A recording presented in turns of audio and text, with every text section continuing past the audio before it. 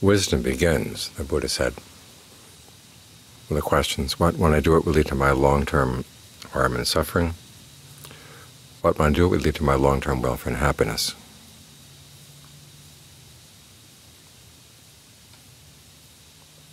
And wisdom finds its highest expression in the Four Noble Truths, which are also concerned with suffering. You might ask, this focus on your happiness and your suffering, isn't this selfish? Isn't this a small goal compared to larger goals you can think of working for the good of other beings?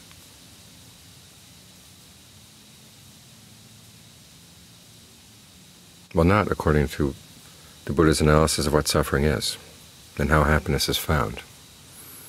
Because one of the answers to that first question, what will I do would lead to my long-term welfare and happiness, is that you develop compassion. After all, if your happiness depends on other people's suffering, it's not going to last. If you want it to be long-term, you have to take their happiness into consideration too.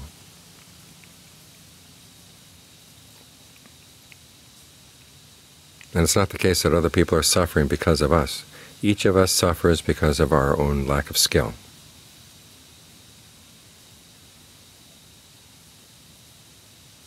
So it's actually an act of kindness to develop your skills, because then, one, you're less likely to weigh other people down. You'll be more self-sufficient. You'll be able to take care of yourself better. And two, you become a better example for other people. Through your example, they can see this is how happiness is found. And if they feel so moved, they'll follow the example, which is pretty much the best you can do for other people. You can help them with externals, but we have this way of suffering even when externals are nice.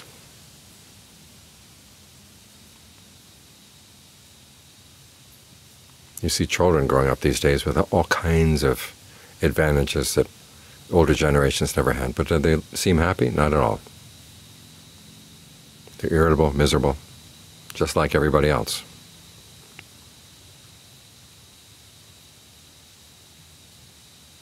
For other people to be happy requires that they develop skills in how not to suffer from good or bad things.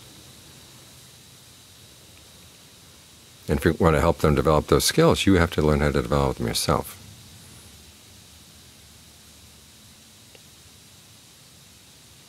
The Buddha talks about four kinds of people: those who work for their own benefit, but not for the benefit of others; those who work for both their benefit and the benefit of others; those who don't work for their own benefit, but for the benefit of others; and those who don't work for the benefit either of themselves or for other people. And he ranks them in this way. The highest are those who work for the benefit of themselves and other people. Second is the person who works for the benefit of himself or herself, but not for others.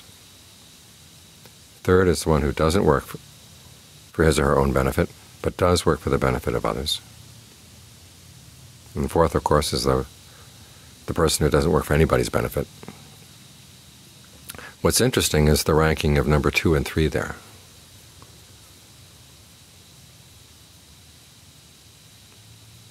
And it's important to understand here what the Buddha is talking about. To work for your own benefit is to observe the precepts and try to get rid of any greed, aversion, and delusion in your mind. To benefit others is to get them to observe the precepts and to get rid of their own greed, aversion, and delusion. In other words, you respect the fact that they have their own karma. They are agents. They have freedom of choice. And it's because of their own actions, either externally or internally, that they're going to be happy or suffer.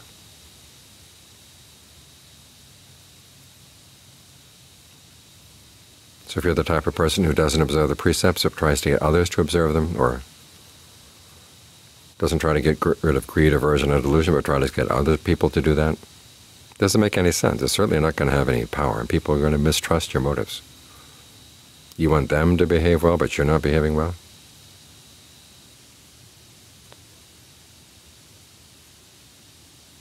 You've got to work for your own benefit first. so your words will have power, and people will trust you.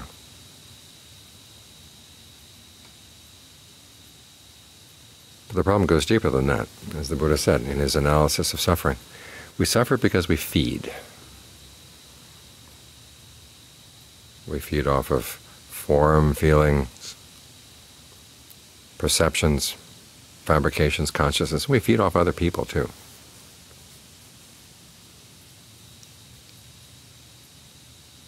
And if we don't learn how to get past this habit of feeding on other people or ideas of other people, it's going to taint any efforts we make to help them.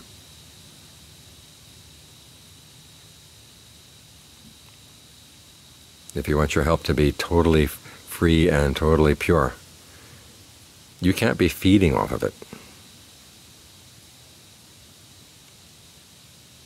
So again, how do you learn how not to feed? You have to turn inside. Look at what you're doing to create suffering. This is where the Four Noble Truths come in. The Buddha's analysis of suffering itself is we cling to the aggregates. And the word for clinging there can also mean we feed on them. And the reason we feed on them is because they themselves are activities that are involved with feeding too.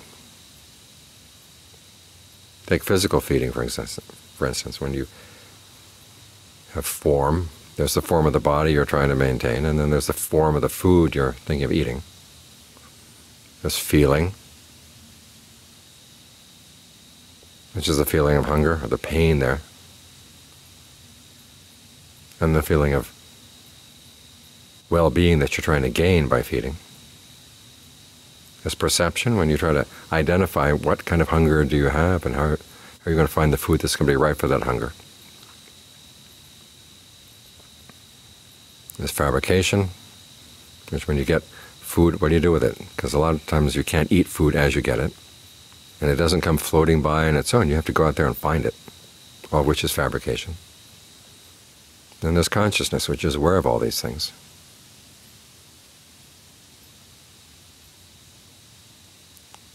We're dealing with other people. We deal with other people through these activities as well. So if you're clinging to them, you're feeding on them. Whether you admit it to yourself or not, it's going to color the way you think about helping other people, in which case your help may not be all that beneficial. So the Buddha's solution is not to stop feeding with a sudden halt. It's to learn how to feed better inside.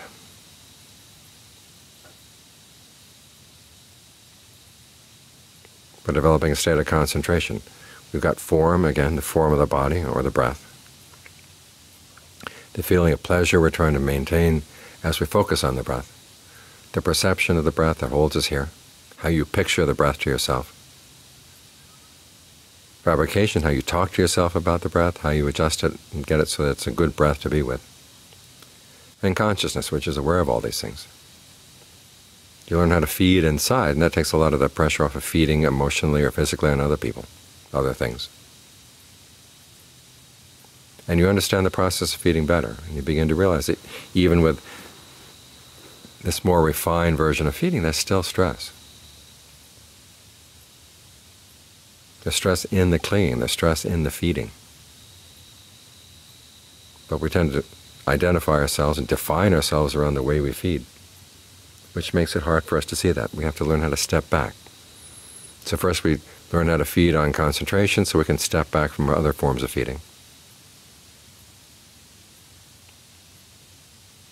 And regard them with more objectivity.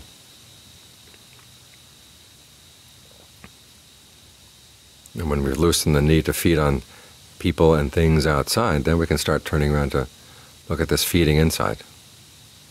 See how the mind can go beyond that. Because ideally what you want is a mind that doesn't need to feed. Not because you tell it to stop, but because it's found something inside that doesn't require feeding. A happiness that's free from conditions.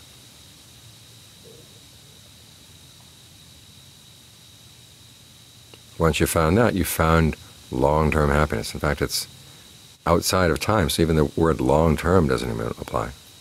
But it's a happiness that's not going to change. But it's also happiness that means that in your dealings with other people, you don't have to feed emotionally off of them anymore.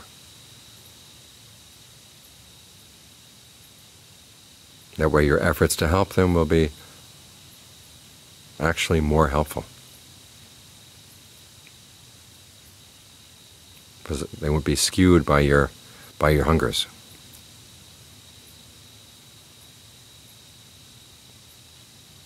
So when the Buddha is talking about long-term welfare and happiness, it's a happiness that doesn't have boundaries. Because wherever there's feeding, there's boundaries. There's the feeder and the fed on. In our stomachs, both our physical stomach and what we might call our emotional stomachs, they're separate. Once something goes into your stomach, it can't go into anybody else's.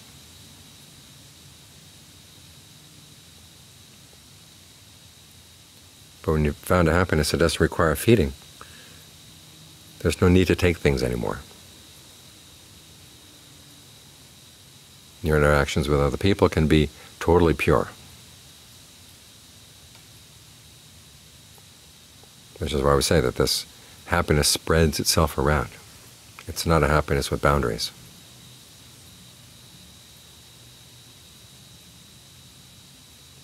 So the Buddha's focus on discernment, on wisdom, on the topics of your happiness, your long-term happiness, putting an end to suffering, actually transcend the question of whether they're selfish or unselfish. Because they lead to a happiness where these boundaries don't really matter, and where the goodness gets spread around in the most effective way possible.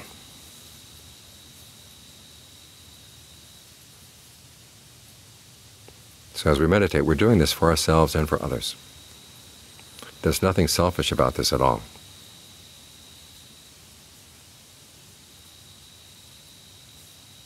Like the precepts, like the practice of generosity, it's a universal gift.